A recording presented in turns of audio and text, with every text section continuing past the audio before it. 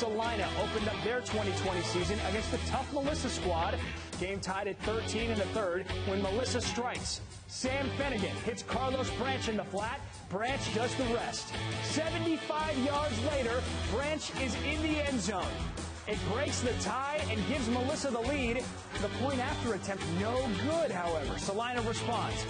Reagan Davenport, the short pass to Trae Hollins. Hollins turns on the burners.